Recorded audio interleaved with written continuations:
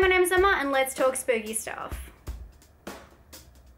So today I want to talk about the new Nicolas Cage film, Pay the Ghost. So I don't know about you guys, but I've been looking forward to this one for a while. I'm a little bit of a guilty pleasure Nicolas Cage fan, and let's start off by saying this movie is as cheesy as you expect a horror starring Nicolas Cage to be. I'm sure some of you guys out there can relate with this soft spot I have for him, but this movie, I just can't get past it. It was cheesy, the effects were overdone, it kind of lost all of its momentum because it asked more questions than it answered. So in this movie, Nicolas Cage is a father that's not really around and is focusing more on work than his family life. It's Halloween and he takes his son out to a festival because he didn't get home in time to go trick-or-treating with him. He then goes to buy him ice cream, he looks around and the kid's gone. 1 year later, he's trying to piece together these different disappearances of children on Halloween and figure out, what does Pay the Ghost mean? So this wasn't the worst film I've ever seen, but it definitely was not the best. It has all of those qualities that just make you cringe and laugh. It has laughable dialogue, it has silly effects that are just in your face as these vultures, and they just do not belong.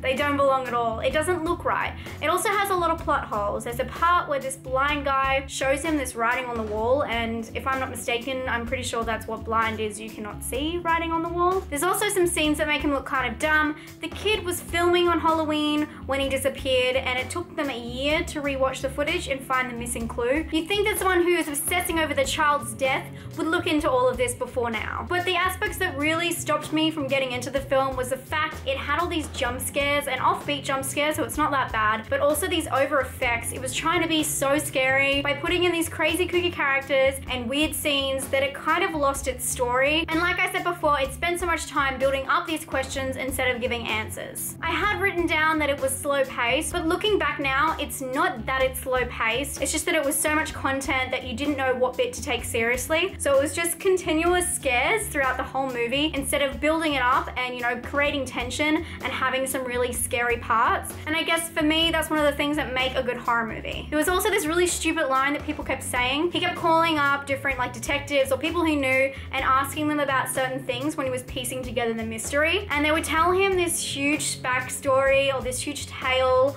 of what happened in order for his son to go missing. And they would finish off their speech by saying, that's all the info I have. So here's how to save your child from the underworld, but that's all the info I have. I don't know, there was just a lot of plot holes, a lot of questionable decisions he made, and yes, it's as cheesy as a Nicolas Cage horror movie as you expect. I have to say I didn't really enjoy this one, but I encourage you guys to make up your own mind. Personal score, I'm gonna give it 4 out of 10, and Dean actually told me to say 4 out of 10, but 3 of those points are for Nicolas Cage. That's coming from Dean.